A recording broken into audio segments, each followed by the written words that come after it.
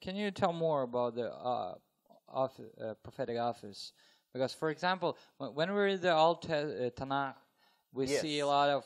Most of the ones that are in the Old Testament are obviously of the office of the prophet. Yeah, and there are a lot of words about rebuking. Yes. And they were operating in the nation where they were not received. But yes. What about that? Okay. Well, again, when you talk about the office of a prophet, you're talking about a totally different ministry. Я спрашиваю, чтобы он все-таки объяснил по поводу служения пророка, потому что, например, мы читаем Ветхий Завет, Танах, я имею в виду, и пророки, которые тогда пророчествовали, но они не совсем вписываются в то, что он сейчас говорил. Они не говорили там мягким голосом, не подбирали особо слов, и их тем более не принимали очень часто. Yes, and yes, they are called to give correction, rebuke. They're called to give directive words. И они действительно говорили прямые слова, они исправляли, обличали. And they're called to give strong predictive words. И они также давали очень сильные слова о будущем, предсказания. They're called to give warnings. Они давали предупреждения. And they're called to preside over large groups. И они говорили большим группам, even nations. Даже целым народам. Okay. But obviously it would be the church that would recognize them and probably not the world. И потом их признала церковь, но не мир. But the thing, though, that has shifted in the new covenant is that they too, though, are still part of the church. В Новом Завете изменилось то, что пророки все равно остаются частью церкви. In other words, they're not outside the church speaking to the church, they're in the church. Они не вне церкви и пророчествуют церкви, они внутри церкви. And in the church, they're called to function in the church like every other believer is called to function И in в the церкви church. они призваны функционировать так же, как и любой другой верующий. And even in the local congregation, we believe Scripture is clear that there is one leader or overseer of a local congregation. И в любом собрании поместном есть человек, который как бы ответственен за это собрание. Best word in Scripture to describe that is the word translated bishop. I don't know how you translate it. И хороший перевод это для лидера поместной общины это епископ. Bishop is the elder that has been given authority over a local congregation. И епископ это человек, который как бы имеет авторитет над поместными собраниями. And the Scriptures use words like rule over. И в собрании говорится о том, что этот человек может править. And that they govern. То есть он является властью. So whether it's an apostolic gift, a pastoral gift, an evangelistic gift, a teacher gift, or a prophetic gift, it is still called to function within the local church. То есть будь то дар пророка, евангелиста, учителя, пастора или апостола, все равно эти люди призваны служить внутри церкви. So even what we call a fivefold prophet or the office of a prophet, he should be a member of a local church under even pastoral authority. И пророк, который даже из пятигранного служения, он все равно должен быть членом какой-то церкви.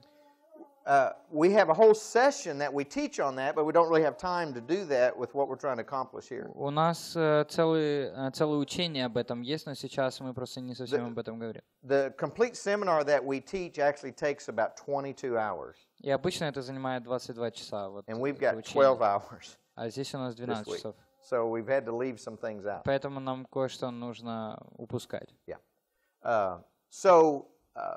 But again, remember, there is a distinction: the office of the prophet, the gift of prophecy, and the spirit of prophecy. И снова есть различие между служением пророка, даром пророка и пророческим духом или движением. Okay. How do you recognize that you have a calling to a prophetic office? You see and hear very clearly. your gift will make room for you.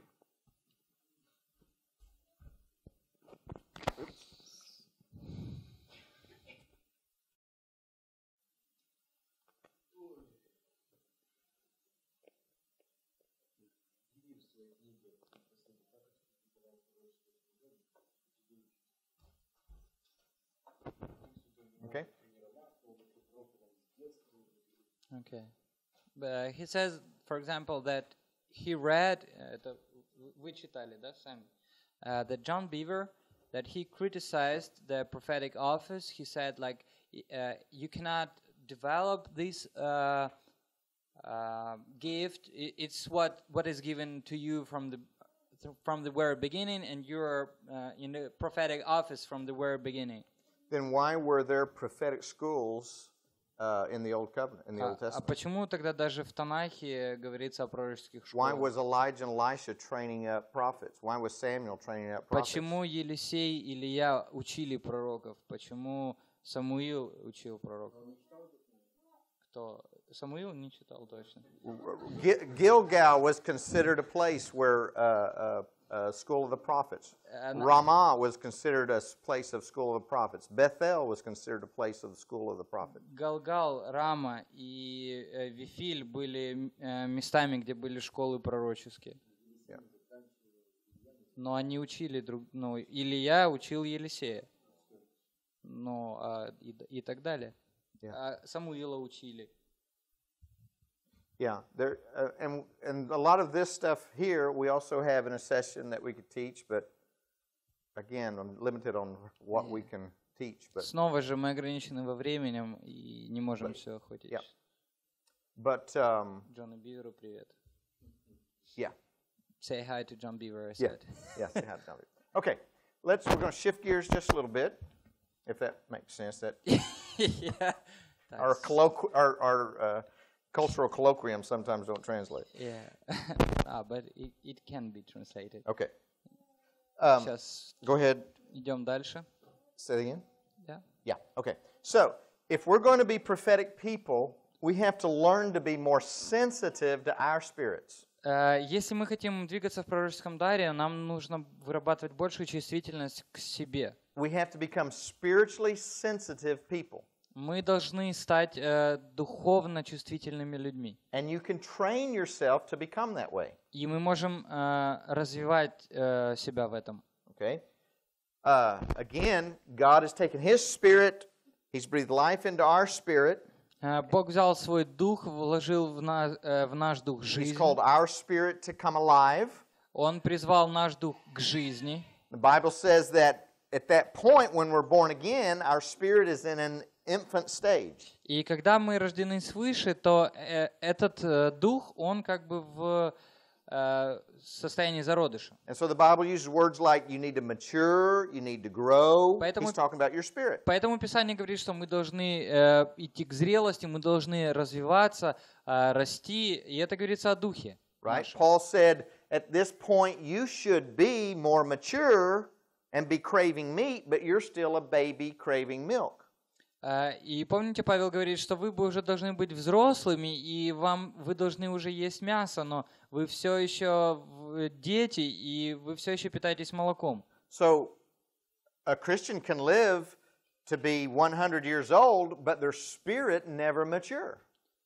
То есть христианин может дожить до 100 лет, и его дух, он так и не достигнет Just зрелости. because you get older doesn't mean your spirit's maturing. Может быть, вы и будете становиться старше, но это не значит, что ваш дух будет более зрелым. And so we have to train our spirits to become more sensitive to the Spirit of God. Поэтому нам нужно тренировать наш дух, чтобы он был более чувствительным к Духу Божьему. But as you do that, your spirit then can become more sensitive to other spirits. И когда вы будете это делать, то ваш дух будет также чувствителен к другим духам. In other words, you can have a spiritual sensitivity to somebody else's spirit. То есть, например, у вас будет большая чувствительность к духу другого человека. Remember when it said Jesus felt compassion? That compassion is a term of the Spirit. He felt it inside. It wasn't that he just felt sorry for someone. Помните, сказано, что Иешуа имел сострадание. Это не было какое-то его личное чувство человеческое, но это было духовное переживание. In other words, his spirit identified with what was going on inside of them.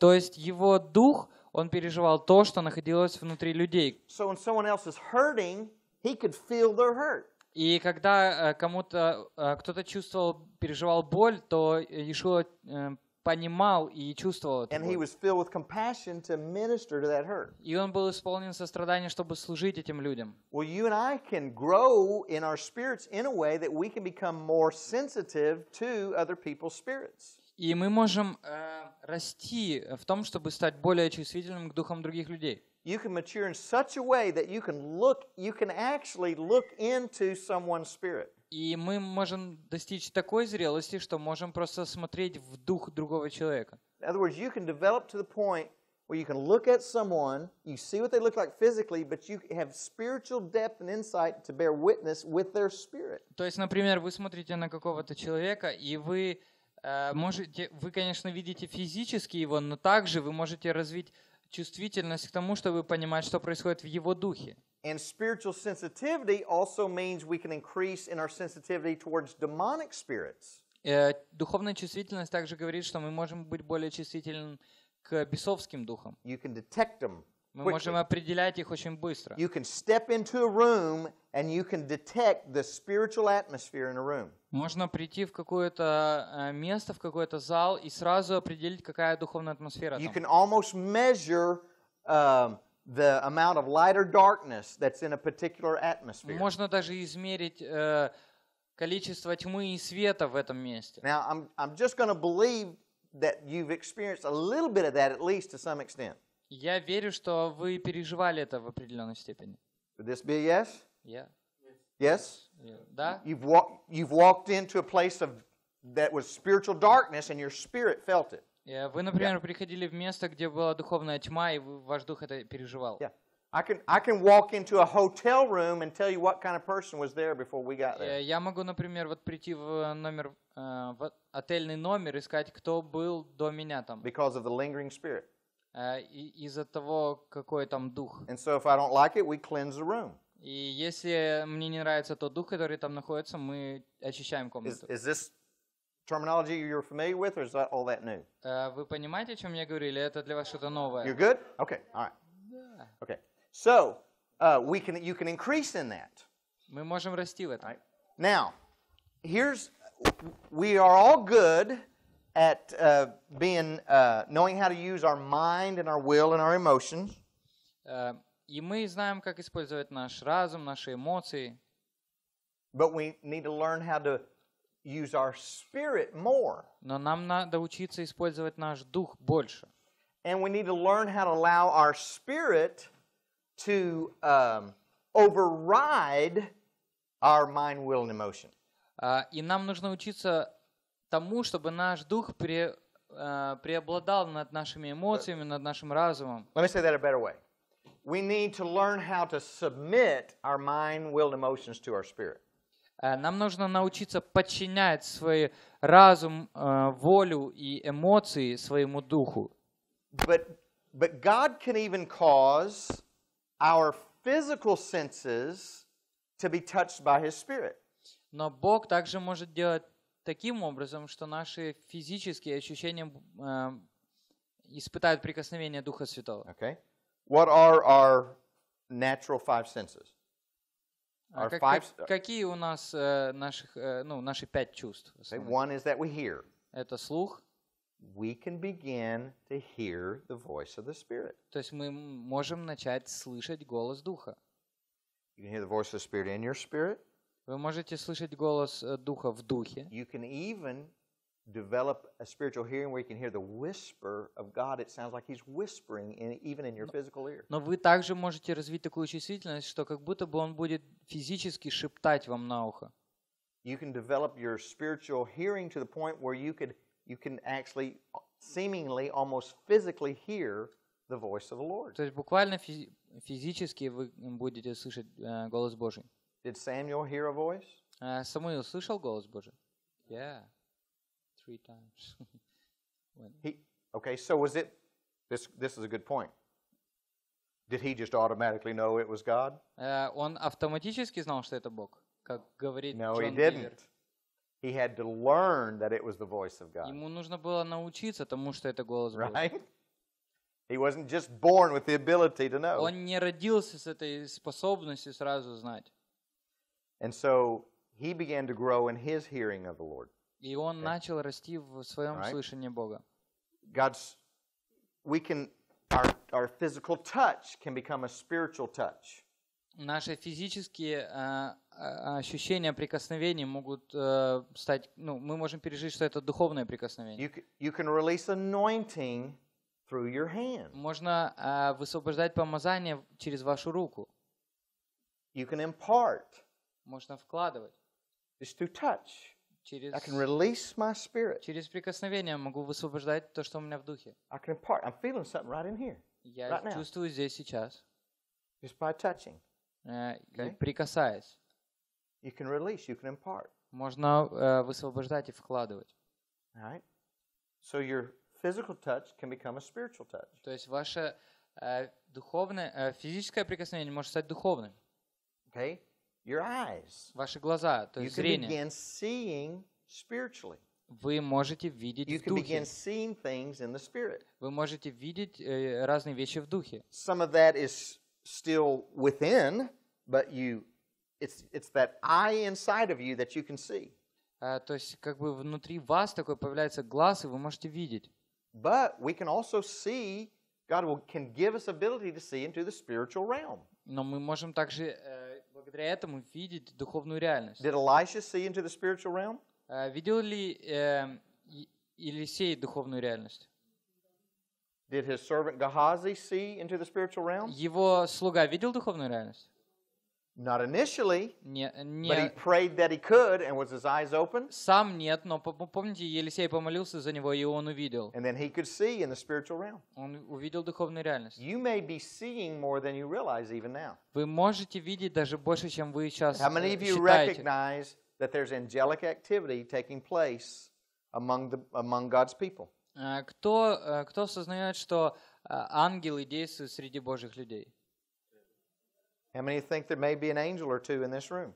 Кто думает, что здесь может быть ангел или два здесь? I guarantee you. I guarantee you. Now, I'll tell you who sees them better than anyone is little children. И лучше всего их видят маленькие дети. Actually see them with their physical eyes. God gives them spiritual eyes and their physical eyes to see. И Бог дает им как бы духовное зрение, и они видят их. Yes. And you can, you can. Again, it starts by faith. Но это начинается по вере. If you don't think you can do it, you won't do it. Если вы не думаете, что это получится, то вы не If you believe you сделаете. can, according to Scripture, Но если вы верите, что это получится, согласно Писанию, then what you have faith for, you can step into. то если вы будете иметь на это веру, вы можете войти в это. All of you have a guardian angel. У каждого есть ангел-хранитель. I have one. У меня есть один. He's right here. Он вот здесь вот. He's blue. Он голубой. Now, I know I've taught dream interpretation in Ukraine, and I know that blue means a. Говорит, я уже имею опыт преподавания на Украине, и да. But still, he's blue, and he's pretty big. Может синий, может голубой. And when I get tired, he helps me. И когда я устаю, он мне помогает. He'll lift my hands. Он поднимает мои руки. I had a pastor from Denmark that came to one of my schools. Есть пастор из Дании, который приехал на одну из моих школ. And he would just lay down his pen and just watch. И он просто во время обучения он отложил ручку и просто смотрел. Because he had a great ability to see, and he constantly saw my angel. И у него была такая возможность видеть, и он постоянно видел моего ангела-хранителя. And when I would do these schools, I would teach solid for 22 hours, Thursday evening, all day Friday, all day Saturday. И я как раз вот учил 22 часа. And he said, the longer the session went, the tireder I got, my angel was lifting me up and helping me. И он говорил, что чем больше я уставал, чем дольше затягивалось обучение, этот ангел меня поднимал все выше и поддерживал сильнее. Have you ever seen something kind of whisk by in the corner of your eye? Вы когда-нибудь видели, когда вот что-то вот как бы так мелькало в углу вашего глаза? Не убежал.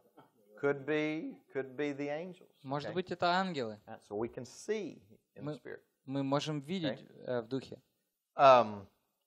We can taste in the spirit. Мы даже можем, наши вкусовые рецепторы могут в духовном плане действовать. You can taste the fresh fruit of the Holy Spirit. Можно вкусить свежий плод Святого Духа. You can also taste the foulness of demonic presence. Также можно вкусить горечь foul taste in your mouth. бесовского присутствия. Okay. You can smell. Можно нюхать. You can smell what has been called the fragrance of the Lord. Благоухание Божье. We had a supernatural meeting one time, and powerful things happened one night in our meeting. Однажды у нас было собрание весьма сверхъестественное, и сильные вещи происходили. I came to the church building the next day, and as I was walking to my office, I smelled a fragrance. И когда на следующее утро я пришел в свой офис, то я почуял это благоухание. Well, I thought somebody had stuck one of those air fresheners that you plug into the wall in a room that I was passing by. Я подумал, что просто кто-то запустил освежитель воздуха. Later that morning, I needed to walk in the worship center to get something I'd left in there, and I smelled the smell all the way down the hallway and into the worship center. Но потом мне нужно было перейти в другое помещение, и когда я проходил мимо, то я почувствовал этот запах, который разлился по всему, просто по всем залам. Beautiful fragrance. И это было прекрасное благоухание. And so I walked through the entire church building, every wing of it, and that fragrance was in every upstairs, the youth wing, the children's wing, the adult wing. It was everywhere. It was all through the building. Я пошел по всем залам, по всем комнатам, и этот аромат был везде. It was the fragrance of the Lord. Это было благоухание Господа. You can also smell the foul odor of the demonic. Но мы также можем почувствовать зловоние демоническое. So we can become more spiritually sensitive so that even our natural senses can be submitted to the Spirit, and we can feel spiritual things through our natural senses. Мы можем настолько развивать свое слышание, что наши все чувства, они будут подчинены духовному воздействию, и мы будем ощущать нашими физическими чувствами духовную реальность. And so God can speak to you prophetically through your senses. И Господь может говорить вам пророчески через ваши чувства. Let me show you how He does that. Сейчас приведу пример. There are many times when I pray for people, I ask them to raise their hands. Часто, когда я молюсь за людей, я прошу, чтобы они подняли руки. And I'll put my hands against their hands, my fingers against their fingers. И я ставлю свои руки напротив их рук, пальцы напротив их пальцев. Because the left hand is symbolic of the fivefold gifts. Потому что левая рука — это символ пятигранного служения. Apostle, prophet, evangelist, pastor, teacher. Апостол, пророк, евангелист, пастор, учитель. And when my right hand obviously is against their left hand, I'm very sensitive to what I feel. And there have been many times where I'll feel either one of their fingers twitching, or I'll feel like the breath of the Lord on one of the fingers. И когда моя правая рука напротив их левой руки, то я часто чувствовал, как, например, дергается палец определенный или такое легкое дуновение на определенный палец. So I was praying for a gentleman one day, and his pinky started wiggling like that. И я начал молиться за одного мужчину однажды, и его мизинец начал дергаться. And I said, I noticed you have a teaching gift. И я говорю, я заметил, что у вас дар учителя. He dropped his hands and looked at me and said, How did you know that? Он просто опустил руки и воскликнул, как ты узнал это? And it was simply because there was a manifestation in his teaching finger. Просто на его руке проявился его дар учителя. And I've seen it work several times. Evangelistic finger. I felt it get warm one time when I was praying for a Однажды, guy. например, когда я молился за другого человека, то у меня средний палец, он нагрелся. Я понял, что этого человека есть дар евангелиста. Now, you've probably experienced this, but you didn't know it. Возможно, вы тоже это переживали, но не знали этого. Can you think of times where all of a sudden, just a part of your body just began to get warm? Бывало ли у вас такое, что какая-то часть тела вдруг начинает нагреваться очень сильно? Yes. Maybe part of your arm, maybe your Часть elbow, руки, локоть, maybe your hand, maybe your finger. рука, палец, Here, just шея. like an isolated part, just kind of got warm. То есть определенная часть вдруг становилась очень горячей. Guess what? И как вы думаете, что это? That was the Holy Spirit. Это Дух Святой. It was probably when you were in the room with someone else. Скорее всего, это случалось, когда вы находились в зале или в комнате еще с кем-то. And he was showing you they had a physical need. И, возможно, скорее всего, Дух Святой показывал, что у людей есть физические нужды. I even have a friend who went into a meeting, sat down in a meeting, and he began feeling sick. У меня друг однажды пришел в собрание, сел, и его начало тошнить. And he couldn't understand, why in the world am I just all of a sudden feeling sick? И он не мог понять, почему вдруг внезапно его начало тошнить. And then when he left the meeting, it dawned on him, because when he left the meeting, he was well. И когда он вышел из собрания, ему сразу стало хорошо. And he the Holy Spirit was trying to tell me that person in there is sick. И до него дошло, что Дух Святой ему пытался сказать, что там человек, который находился там, ему плохо, он болен. So he went back in and he said, "Pardon me, can I ask you, are you feeling sick?" И он вернулся, подошел к тому человеку и спросил: "Извините, у вас все хорошо? Вам сейчас случайно неплохо?" And he said, "Yes, I am." He explained that for a few days he'd had this sickness, and so my friend said, "Well, I think God sent me here to pray for you and heal you." И этот человек сказал, что да, ему уже 5 дней нехорошо. И тогда мой друг сказал: "Бог меня сюда направил, чтобы помолиться за ваше исцеление." Isn't that incredible? Правда, это поразительно? And so God will give us body sensations. И Бог даст нам чувства в теле, ощущения телесные, чтобы объяснить нам о нужде кого-то другого. So we've got to develop, first of all, a faith that believes that. Нам нужно развивать веру, которая принимает это. And a desire to grow in a sensitivity towards it. И желание расти в чувствительности к этому. So that's why you have to practice this. Вам нужно практиковать это. You get in a place and you just say, "Father, if there's anybody with any need here, would you reveal it to me in any way?" Вы приходите куда-то и говорите: "Господь, есть ли здесь кто-то, кому я могу послужить любым образом?" So what do you hear? What do you see? What do you feel? И смотрите на то, что вы видите, слышите, чувствуете. God may be communicating with you one of any of those ways. Может быть, Господь будет с вами общаться одним из этих способов. Okay. I know we're a small group, but we're going to try this. Я знаю, что у нас сейчас довольно небольшая группа, но попробуем. And this is what I want to do. Вот что мы сделаем сейчас.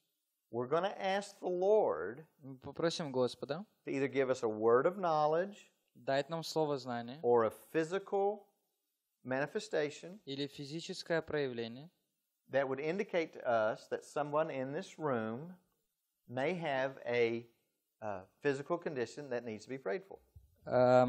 Чтобы Господь показал нам, возможно, здесь есть у кого-то физическая нужда, которую Бог хочет исцелить. Okay? Хорошо? All right. Now, I want to sing. I'm going to sing in English. Я буду петь на английском. If you know the song, you can sing with me. Если вы знаете песню, можете петь со You мной. just can't laugh at me. Но не смейтесь надо мной. Okay? Holy Spirit, you are welcome in this place. Holy Spirit, you are welcome in this place. Omnipotent Father of glory and grace, you are welcome in this place. Holy Spirit, you are welcome in this place.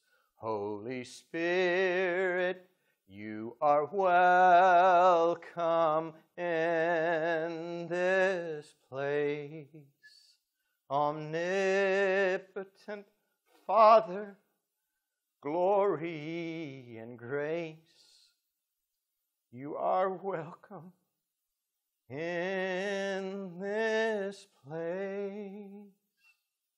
Spirit of the living God, Дух живого Бога, we welcome you in this place. мы приглашаем Тебя в это место. We desire to do the works of Jesus. Мы жаждем делать дела Иешуа.